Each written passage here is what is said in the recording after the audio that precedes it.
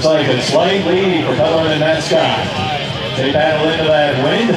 A chance to get to the Elite Eight.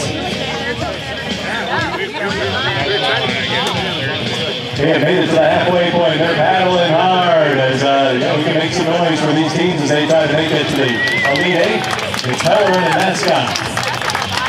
By the canoe length lead as they come to that final buoy in the sprint for home. On that inside lane, Pellerin and Mascot looks like they're going to be moving on to the Elite Eight over Cornelli and Burmeister. So congratulations, canoe number 11.